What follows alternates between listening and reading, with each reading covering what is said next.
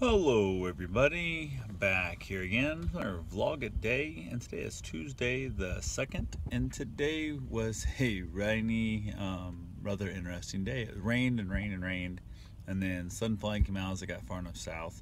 But I got this morning, woke up, had a couple things to get done, went ahead, and it was just raining like right off the bat. It was raining all morning.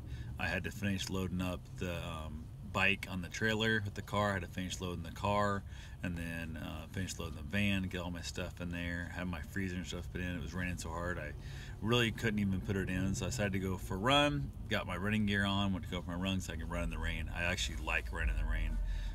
Went to take off, and the rain had cut back enough I could finish loading my stuff. So loaded up my electronic stuff and whatnot that needed to be loaded up, and then from there it started raining really hard again, so I said hell with it and went for my run. Got that done, came back, got the rest of my stuff loaded up, finally got on the road and head south. I made it down here, I don't know how I am, like Oak Grove, I think it is. I think it's Oak Grove, Kentucky, I think. Fuck, I don't know. I'm somewhere.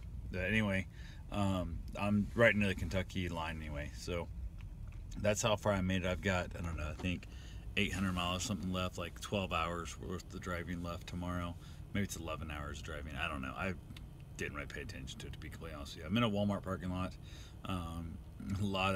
Unfortunately, a lot of idiots in this area driving around with way too loud of stereos and way too loud exhaust and acting like goddamn buffoons. But hopefully I get a little bit of rest. I'm not planning on getting a lot of sleep per se, just more of a close my eyes and get some rest and chill out, and hopefully be back up on the road real early, and maybe even with enough time to pull over and get a nap again before sunup is kind of my plan. So we'll see what happens and let you know from there. I've got no news on my grandmother. As far as I know, I would think she would probably have been gone by now with no food, no water, no IVs, no nothing. But yeah, the plan was to wait like 6 days to tell me that she'd even had the strokes and was, in hospice. So who knows how long it to tell me that she's passed away. So at this point, I'm far enough away right now that I'm not going back for the funeral. So I made my peace, I made my goodbyes with her, and she was non-responsive. I have no idea if she has any acknowledgement that I was even there and whatnot. So, but that's where I'm at. Yeah, no clue. So who knows? I figure if the family don't care enough to let me know what's going on, then it doesn't really matter if I'm there or not. I guess the funeral. So I basically just chilled out and just drove along. The van bounces a little bit weird. It needs new shocks. It needs a bunch of things, but I'm getting rid of this van after this trip.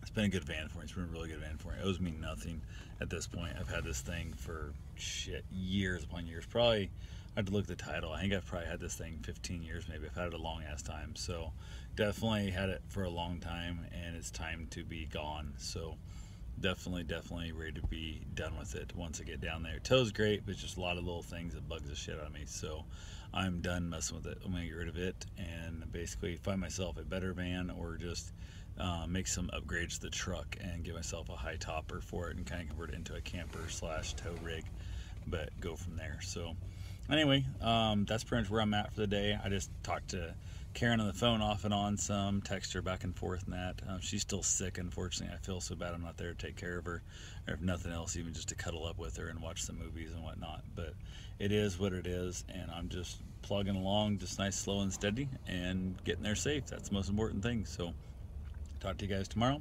Have yourself a safe and wonderful day. Thanks for watching.